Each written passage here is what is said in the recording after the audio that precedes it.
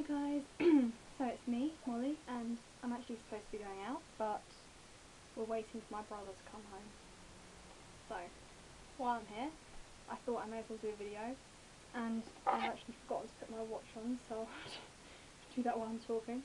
And the topic of today's video is looks versus personality. So, quite often you may have been asked, or you may have asked someone before, if they value looks or personality more when looking for potential, I don't know, partner? I don't know what the word is. Anyway, so, and the answer that you may have come across pretty much 80% of the time would be both. And we all know why, because, well, it seems to be true, doesn't it? You don't want to say personality and then someone say, right, so you go out with an ugly person, because of course the answer is probably not, because you wouldn't be initially attracted to them. But then you equally don't want to say looks, because, I mean, you can find someone attractive but not want to go out with them, if you know what I mean, because their personality is just boring, or worse, horrible. They might not be a very nice person.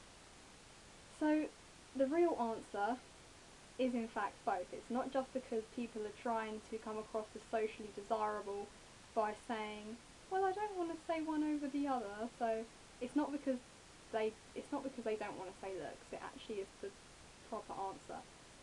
And it's not that you're being shallow by saying both rather than personality, you're really not, because there is another factor for all this. This is where I go off on one of my philosophical tangents that doesn't actually last that long. And the answer is, I imagine, to be honest with you, if you probably like someone, you probably like more than one aspect about them. So if you like someone, you're probably going to like them for their looks and their personality. Otherwise you wouldn't like them, would you? You would either think they're attractive, or you would either think they're a nice person. You wouldn't like them in that way. So I think if you do like someone in that way, it will be for their looks and it will be for their personality, because you can't really like them otherwise, if you get what I'm saying. So there is some food for the mind, food for thought, I don't know, whatever it's called, and I hope you have a nice weekend. Goodbye.